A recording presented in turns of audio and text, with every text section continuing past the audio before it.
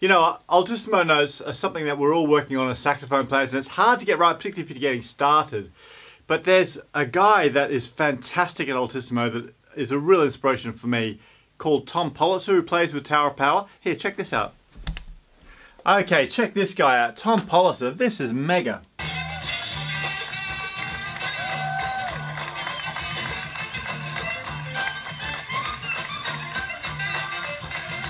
Whoa, did you hear that? Absolutely amazing. Tom is amazing at those altissimo notes, and in this video today, I'm going to share what Tom told me about how to get those super high altissimo notes. Well, g'day guys, Nigel from Sax School. Tom Politzer is absolutely amazing, and you know, Tower of Power are one of my favourite bands, and I think if you're a saxophone player and you've not checked out Tower of Power, you gotta do it, man. Tower of Power are amazing. So many great players have come through that band, like a legendary who's who of great saxophone players. So I reached out to Tom recently and we filmed a guest session for Sax School.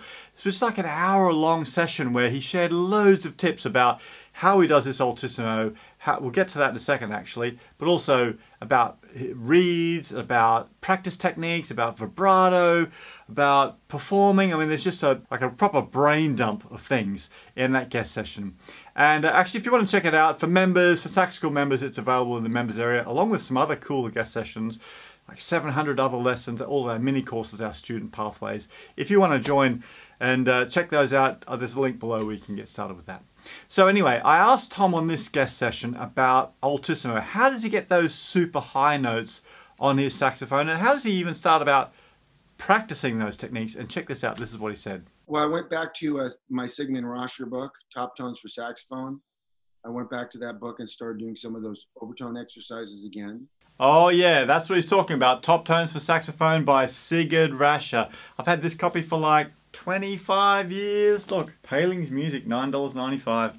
Fantastic. This is like the holy grail of overtone exercises, and it is the place to go if you want to work on those overtone skills. Actually, I've also created some lessons in Sax School that will sort of walk you through this in an easier fashion, but that's what he's talking about. I always would tell students, you know, like on saxophone, you know, anytime you squeak, right? When you guys out there and you squeak, you just hit an altissimo note. It may not have sounded pretty yet, but you just hit it's a pitch, right? Every squeak has a pitch to it. So that's something you can always experiment with. You know, just, you know, if you bite the reed, right, it's going to squeal, right? And you blow aerial at it, but it doesn't sound pretty yet. Doing the overtone series really helps. And also the work I've done too, I want to talk a little bit about the work I've done with Mara DeJoya, who's the Reed Geek guy. You guys all know about Reed Geek? Oh yeah, sure. The Reed Geek's brilliant. Yeah, we've talked about that quite a lot. Mara has really taught me how to profile my reed to even make it easier to play altissimo, because sometimes, you know, I have to go through reeds and tweak them if I want to play, you know, like if I want to play above a G, like that first, you know, from G to G is like, but if I want to try to play higher than that, I'll be honest with you, Nigel, above that high G, I'm just starting to get control of it. Can I demonstrate? Sure, love to. I mean, so there's a G, right? So up to there, I'm pretty fluent, right? So once I get above that G, I'm finding that there are no fingerings really, you know?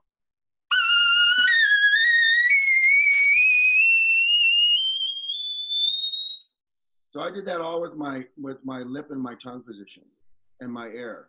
So I wasn't changing any fingerings. I was actually fingering, I think, a low B or B flat. And I was watching, and so now I'm starting to get, as you can see, now it doesn't sound so shrill as it used to. I'm starting to get some tone up there. And Lenny said, I asked Lenny, I said, how do you make those high notes sound so pretty? And he goes like, just put vibrato on them. So Lenny is Lenny Pickett. This guy with the big hair here, he was like one of the iconic players right at the start of Tower of Power, back in the 70s. He's the guy on all those really famous albums from back then. And he was a real inspiration for Tom about the altissimo really up high, because Lenny Pickett is kind of like a real guru at those super altissimo notes. and he was teaching Tom how to do it. And he showed me because he held a note out and then he puts on, and it's hard to put vibrato up there because you can't wiggle that note too much because you'll lose the pitch. So it's a fine line. I don't know how between the reed and just going for it and missing notes constantly is how I got to where I'm starting to get some control up there, right? But I can't do what he can.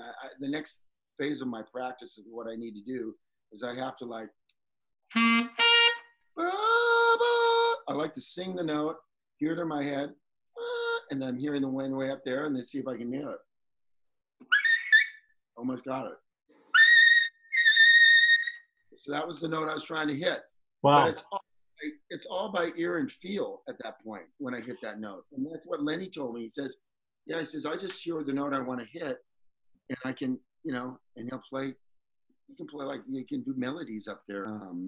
Yeah, that's cool. When you were talking before there about you making the, you know, that top octave, the highest octave there, using your lips and your tongue and your air.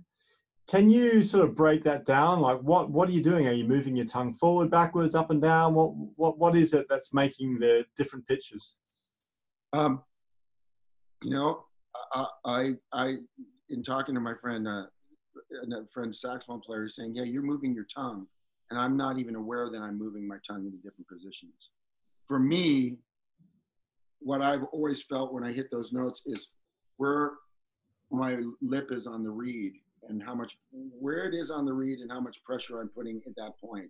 I'm not like, I'm not taking a bunch of mouthpiece and squeezing the end. I'm still staying pretty much where I play when I normally.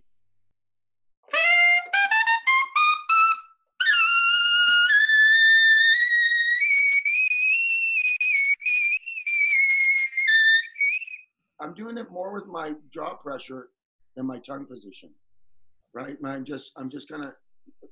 am definitely increasing pressure on the reed when I go higher. And my tongue is doing what, you know, I don't consciously know what my tongue's doing. I'm going to have to figure that out so I can teach it more. Yeah. It's tricky though when those movements are so small. I think it's even the same with the first, like students that are trying to get that first octave in the Altissimo.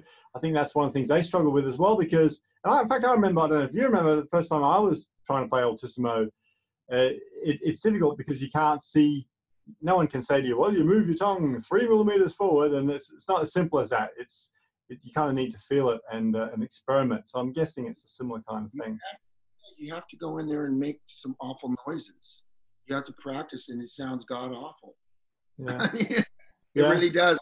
When you do those overtone exercise in the Top Tones book or the Sigmund Roscher book, and you know what I'm talking about, Nigel, absolutely, right? I love that book. I've got a copy over there.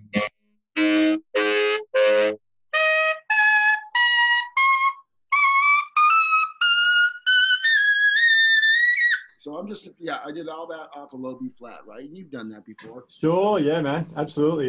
It's an invaluable practice. Do you still work on the overtones like that? Yes, I do. I've been trying to make myself do it more because I try to do long tones on. That's the only long tones I'll do. Is like, you know, some of those mid upper ones, the notes that just are hard to hold out and make them sound. I find as more I can lock in and hold that note, I find it improves the tone in my Altissimo. Hey, you're still here. That's awesome. That tells me that you really wanted to move your saxophone playing ahead, which is fantastic. Thanks for sticking around. You know, that session with Tom was amazing. He is a really interesting guy who spent a long time thinking hard about the way that he plays saxophone. And he shared so much great information inside the full guest session that we've got inside Sax School.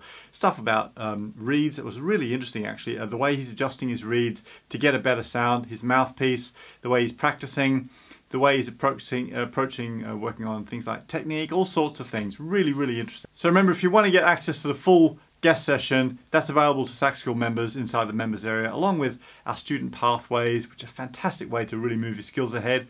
plus loads of mini courses, over 700 video lessons for alto and tenor sax, our masterclasses, tons of stuff. So use the link below and jump in and get started. And I'd really like to see you in Sax School and help you make some great progress in your saxophone too. So keep practicing hard. It's great to have you on this session. Don't forget that you should subscribe if you're not already, and click the bell icon too, so you get notified when I'm making new videos, because I'm doing it all the time to help you make amazing progress on your saxophone. Keep practicing hard. I'll catch you next time.